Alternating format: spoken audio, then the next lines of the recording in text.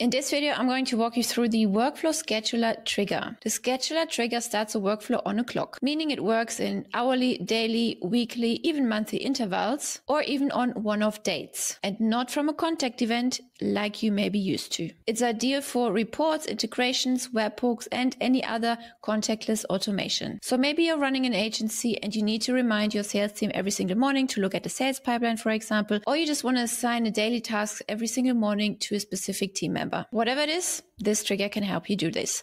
Let me show you how you can set this up. So first, let's click on automations on the left, workflows at the top, click create new workflow or edit an existing morning question. Then from here, click add new trigger and type scheduler in the search bar and the event will show up. Select it. And here you can see the different intervals. You can select hourly, daily, weekly, monthly, or even cron. So let's select daily. Then you can also narrow it down. What time would you like this workflow to be triggered? Let's say your workday starts at 8 a.m. So we select 8 because we want this trigger to fire at 8 a.m. every single day. Then further down at advanced settings, you can skip the weekends because typically companies don't work on a weekend. And then you can also select when to stop this particular trigger. You will just click on the calendar icon here. The calendar will pop up and you can select a date. For now, we leave this blank and then we can click check right here and it calculates all the times when this trigger fires. Every Monday, 8 a.m., Tuesday, Wednesday, Thursday, Friday, 8 a.m. Perfect. That's how we wanted it. Let's hit save trigger. And let's say now we want to send a task to a particular user within our system who is responsible for the support, for example, in our company. So click the plus icon, select add task. And here you can say the title, check the pipeline. Please check the urgent support pipeline first.